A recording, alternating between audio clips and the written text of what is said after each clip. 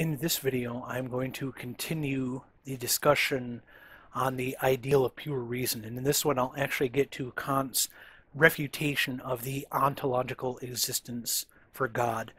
In the video after this one, I will get into Kant's refutations of the cosmological argument and the argument from design. So Kant first wants to give some motivation for why this sort of ens realissimum, this highest being, is seen as a candidate for God. So reason can often see through the illusion that the objective existence of this concept of all predicates, which I've been calling omega, is not entailed by the ideal of omega. But since reason seeks a necessary being to explain all of contingent being and seeks a candidate that is compatible with necessary being, it often finds omega to be a suitable candidate. So this is because being so complete, so all other concepts being deficient insofar as they are determined by limitations, omega does not require any further condition and therefore is unconditioned. Kant says, however, that if we accept even if we accept the following two things, an unconditionally necessary being exists, and that omega is an absolutely unconditioned being, we are still not warranted in saying that omega is the unconditionally necessary being, since a limited being, where we're limiting the set of all possible predicates by some subset of those predicates here with phi, does not contradict absolute necessity.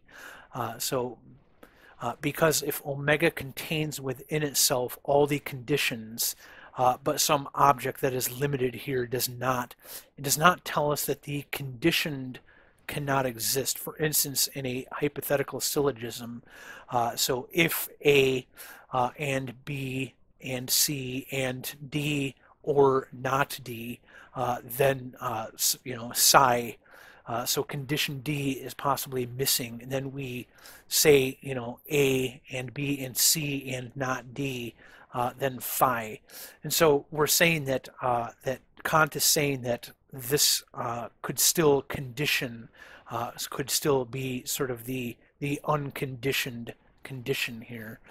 So Kant says there are only three possible ways that reason can attempt to prove the existence of God, but that reason fails in all three. So these are the ontological argument, the cosmological argument, and the argument from design. He then proceeds to go through each of these three arguments in turn. And so Kant's refutation of the ontological argument is, one of his most sort of popular things, probably one of the most popular part of the entire transcendental dialectic.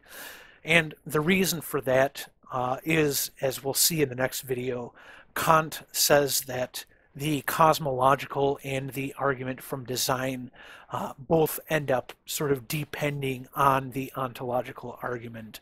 And so the failure of the ontological argument also entails the failure of the other two arguments. So in this video, I will talk only about the ontological argument. So what he's responding to is actually Leibniz ontological argument, and Leibniz was actually responding to Descartes' ontological argument. So I am actually starting from Descartes here. So Descartes' ontological argument is put right here. So I have an idea of a supremely perfect being, i.e. a being having all perfections. Necessary existence is a perfection, therefore a supremely perfect being exists. So Leibniz said in his proof of God's existence from his essence that Descartes' ontological argument only proves the conditional statement, if God is possible, then God exists, but must go further and show that God is possible. and then complete the following syllogism. If God is possible, then God exists. God is possible, therefore God exists. And so Leibniz argued for this in the following way. So if the necessary being is possible, then it actually exists. For if we assume that it doesn't exist, then one may reason as follows. By hypothesis, the necessary being doesn't exist. And so this is sort of trying to show a proof by contradiction here. So whenever something doesn't exist, it possibly doesn't exist. So, something not existing means that it's possible for it to not exist, which, possible for something to not exist is just sort of the converse of possibly existing.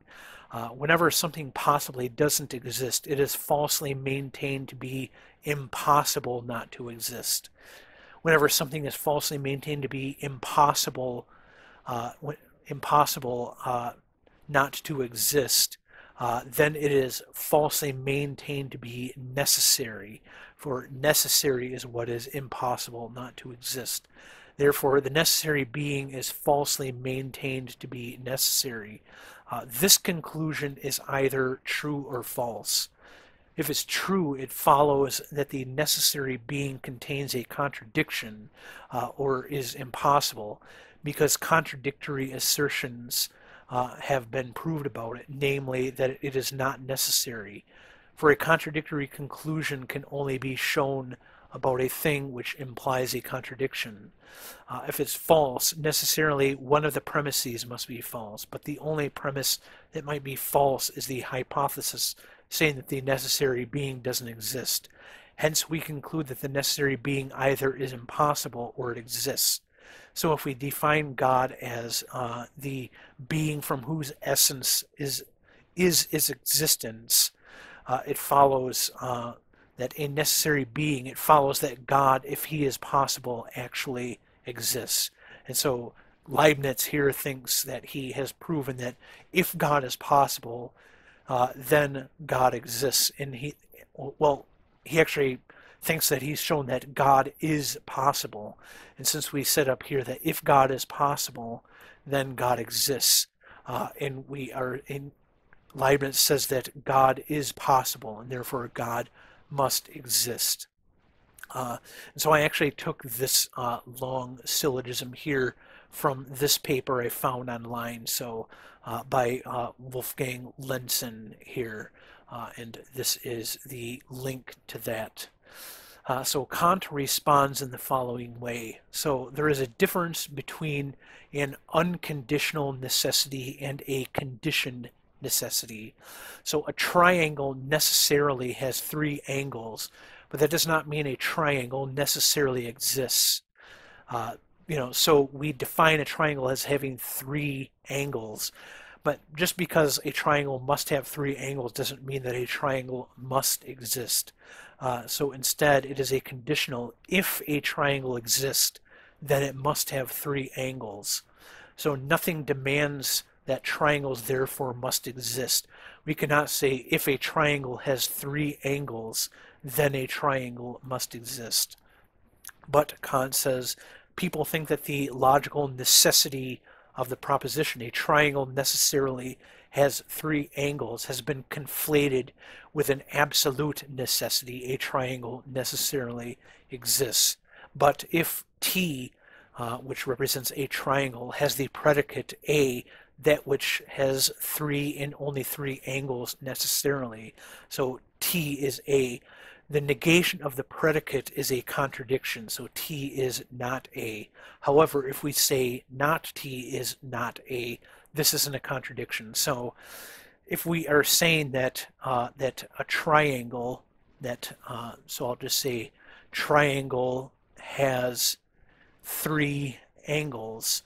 If this is true, then triangle has not three angles is a contradiction, but saying that not triangle, so something other than a triangle, has not three angles. So something other than a triangle, such as a square, obviously doesn't have three and only three angles.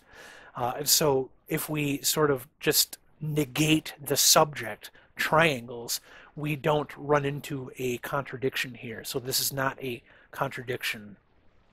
So Kant says the same can be said of God, where the proposition God is omnipotent is, according to Kant, logically necessary. That, the definition of God is that he is omnipotent. So just like the definition of a triangle is that it has three angles. So it's necessary that God is omnipotent.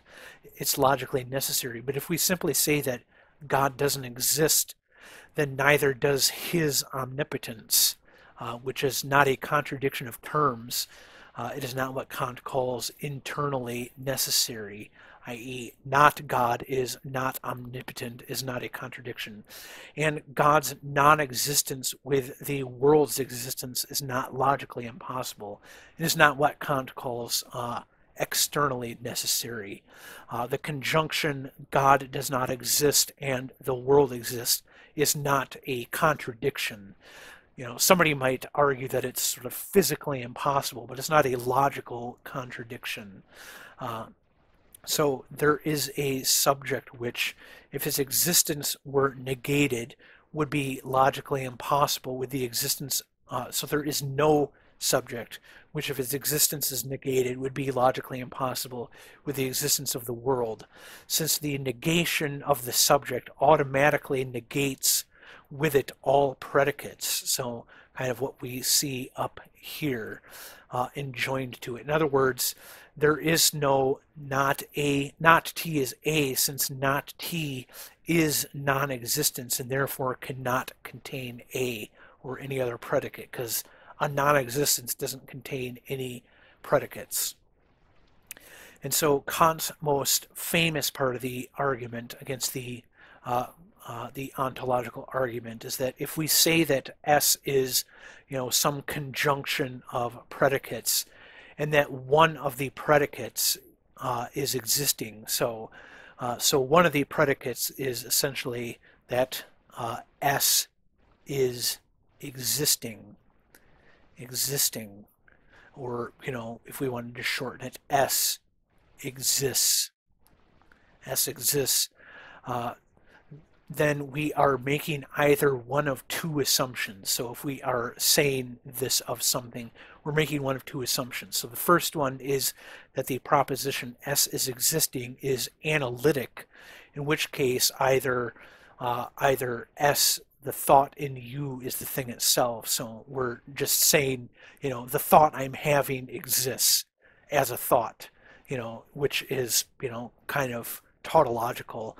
The thought I'm having right now exists as a thought. And so we're saying that if this is analytic, then it either means that, or it means you have presupposed the existence as belonging to possibility, where possibility is defined as not containing any internal contradiction. So anything that is not internally contradictory is something that is possible. But it's saying that we're presupposing the existence of something just because it's possible, which is what we already refuted above, that something being possible because of not having any internal contradictions does not imply its existence. Or it could be, if we're saying that S is existing as analytic, that you have made what Kant calls a miserable tautology in assuming that the inner possibility, the non-contradictoriness of S is existing as anything the concept of the subject S. Because if you posit S as real, which contains all its predicates, then adding the predicate is existing is saying something about S that is already posited by saying that it's real.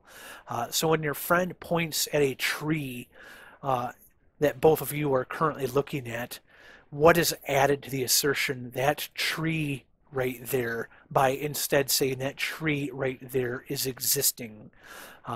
Because saying that tree right there already sort of implies existing. So adding the predicate is existing adds nothing to it. Or by saying that tree right there is not a contradiction, compared with the existence of that tree right there is not a contradiction. So adding the existence of that tree is not a contradiction doesn't add anything to just saying that that tree there is not a contradiction. So the point being that the predicate existing or exists adds nothing new to the subject. So that's under the assumption that S is existing is analytic. But if the proposition S is existing is synthetic, in which case existing is not contained within S, it is not internally necessary, and therefore removing the predicate existing is not a contradiction. And so Kant actually says that that S is existing is a synthetic statement, that this idea that is existing is analytic is sort of incoherent. And so Kant says, in fact, that all existential propositions of the form S is existing are synthetic.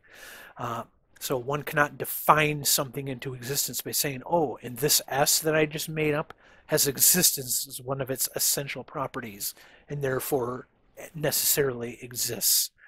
And so what this means up here is that removing the predicate existing from something does not make it a contradiction. So, if I posit a tree and then I say that tree doesn't exist, that's not any kind of a contradiction. So there's no contradiction there. But S is existing, discovering that the tree exists is something that we actually have to go out in the world and actually discover, which makes this a synthetic or empirical proposition. So the actual existence of the object does not add anything new to the concept analytically, but only synthetically. So that $100 is worth more to me than the concept of $100 is something only known synthetically, since the proposition 100 actual dollars is worth more than 100 possible dollars is not analytic from just the concept of $100. In other words, one cannot analyze the concept of $100 and thereby determine that an actual existing $100 is worth more. So one cannot gain knowledge synthetically just by analyzing the concept of $100. So nowhere in the concept of $100, in just the concept of $100, do we discover that 100 actual dollars is worth more than the concept. And so existence does not add anything new to some concept, and therefore we cannot say that a concept is better if we add existence to it. And so this concept, this ens realissimum, this omega, this thing that we've been talking about is not something you can just say it also exists and that makes it better. That's something you can't get by analyzing just the concept of all of the affirmative predicates. But anyway, this is Kant's argument or refutation of the ontological argument for God. So in the next video I will talk about Kant's cosmological argument, or his refutation of the cosmological and a refutation of the argument from design, which like I said, Kant ends up saying depends on the ontological argument, and so are somewhat derivative of it. But yeah, I will talk about those in the next video.